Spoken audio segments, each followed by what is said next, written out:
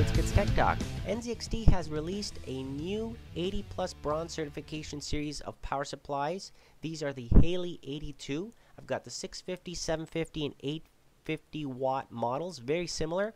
All are including this new less than 3 service program in case there's something wrong. It makes it much easier to get replacement now for those folks in the US, for example. 5 years warranty, so you know they stand behind their product. This is a modular power supply, 100% Japanese capacitor, so good quality. They all have a single 12-volt rail and a very silent fan. So let's take a look at these. As you can see here are the outputs, the max powers, the amps going across each rail, and of course the 850 watt model would be something that you would get if you have 2 video cards. Now when you open up any of these boxes, they all come the same, packaged very nicely, as you can see, and secure. So high quality packaging because you get high quality parts. So inside of this little bag, for example, you get the modular cables. I love these modular cables. They're very thin, so easy to tuck away, easy to maneuver, and have a nice clean system, okay, instead of having the thick round sleeved type of connectors. Power cable there, and of course the power supply. All power supplies basically in this series look identical when you first take it out of the box. You've got already attached some required power cables, of course. You've got a nice white fan, 120 millimeter, same one for all 3. And of course at the back they all look the same as well, with the power switch, the plug, and the honeycomb ventilation there, so you get the heat coming out through there as well.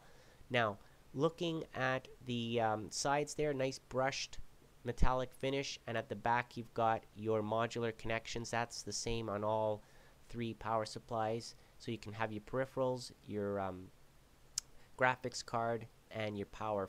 Okay, so everything is right there and available. Now if you get the 650 or the 750 watt, you have obviously the motherboard power, but what you're getting differently than the 850 is the PCI Express connectors. Okay, so this one actually has just one set of 2 6-pin power connectors as opposed to 4 of them, so that's the difference there. But they all have this really long 8-pin power connector for your motherboard in case you've got a really large case, so that's very nice that they did that. I appreciate that, because when I installed it here in this test system, for example, you know, I want that motherboard cable to reach all the way through the back of the tray and then come and loop around the holes at the top. Sometimes you get power supplies that don't reach, right? The cables are too short. This one actually has leftover pull, you can see there, coming around the bend. So not bad at all. Very clean system, very easy to install.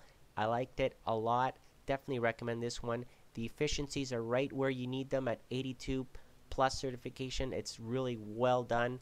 And depending on the model that you get, of course the fan will kick in a little bit sooner because there's more heat generated when you get a 850 watt model as opposed to a 650 watt model, so the fan will run faster. Of course if you run at full blown load it does get loud, but at, you know, low or medium use, very quiet, and I really liked it because of that as well.